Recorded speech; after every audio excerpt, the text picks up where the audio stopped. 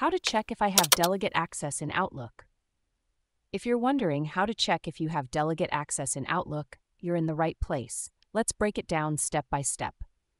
First, you need to understand what delegate access is. It's a way to let someone else manage your email and calendar on your behalf.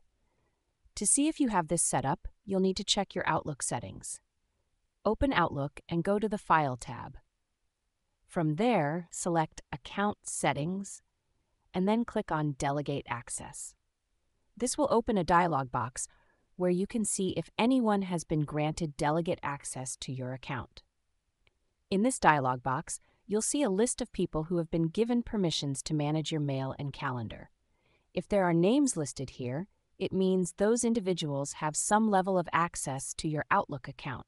Now, let's look at the different levels of permissions you might see. There are three main types: reviewer, author, and editor. A reviewer can only read items in your folders. An author can read, create, and modify items they created, but not items you created. An editor has the most access and can read, create, modify, and delete any items, including those you created.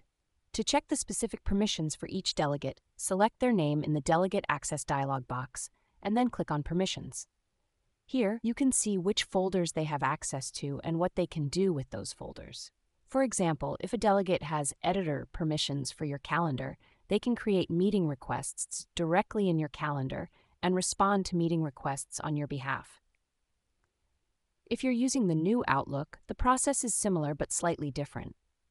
You'll go to the Calendar section, select Share Calendar, and then look for the people you've shared your calendar with.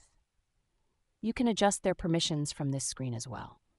Remember, Delegate Access is only available if you're using a work or school account in Microsoft 365 or with Exchange Online.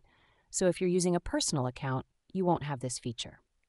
By following these steps, you'll be able to see if you have Delegate Access set up in Outlook and what permissions have been granted to others. This way, you can ensure that the right people have the right level of access to your email and calendar.